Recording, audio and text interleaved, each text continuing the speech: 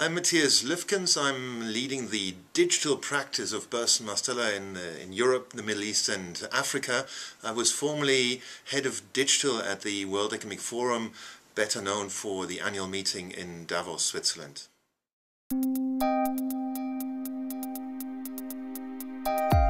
Well, I started out as senior media manager and doing media relations, and then in 2006 I discovered social networks, actually YouTube, and I decided to put the videos from the annual meeting in Davos, 1 hour long videos, on YouTube. At the time people were saying, well, Matthias, you can put them up on YouTube anyway, it's not our target audience and nobody will watch them. Well, 7 years down the line, YouTube is the second biggest search engine on the internet after Google, and there are people who are watching these videos. They've never meant to be viral videos, but they're really a resource for people who want to relive the discussions in Davos. So I then proceeded to put the World Economic Forum on Flickr, where the World Economic Forum now gets 5,000 views on the photos every single day.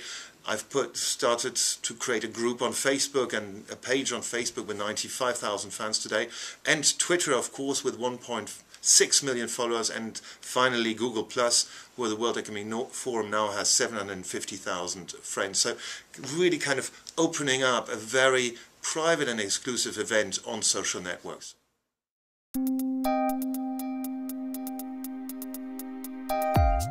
So the next big trend for social media and digital, I mean, your guess is as good as mine. I would say curation is something that is really, really big. Yes, we're all setting up profiles on Facebook, on Twitter, accounts on channels on YouTube, but what is really important is curation. How can we kind of capture all the conversations that are happening on these social networks? So one thing, like on Twitter, for example, curation is creating lists. Very few people have actually created lists of influencers, lists of journalists, and you know what? The beauty is you want to share these lists with the general public, so it's not just keeping these lists private, but really sharing them with everyone as a resource.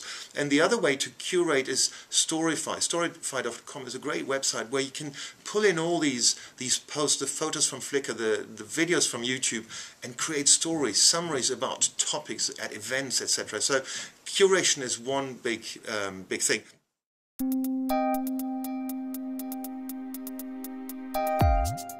I think a common mistake that many people make, many companies make on social media, is to look at their subscribers, their fans on Facebook, as potential clients.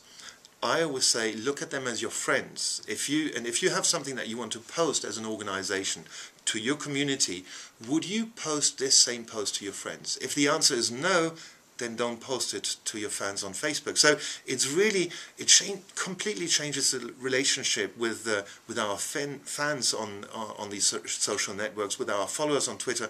We really have to provide value to them, like, and treat them like friends. And once you have that relationship, it's no longer just, what is the ROI of the follower, of the fan, of the subscriber, but really kind of how can we create community and how can we lead this community.